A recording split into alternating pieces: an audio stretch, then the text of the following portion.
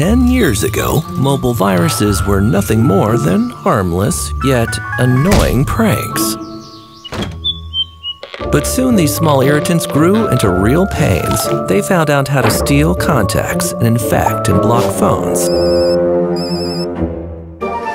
As times changed, viruses figured out how to organize mobile devices into remote-controlled botnets that launch internet attacks or send spam and premium-rate messages.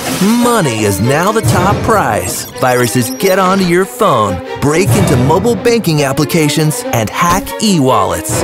Beware! Mobile phishing is the malicious trend of the year. Fake login pages steal passwords to your online bank account. And if that wasn't enough, ransomware appears. They block your phone and demand money to unlock it.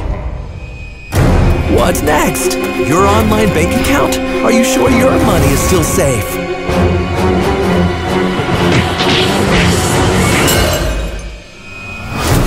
It's time to think about protection for your mobile gadgets.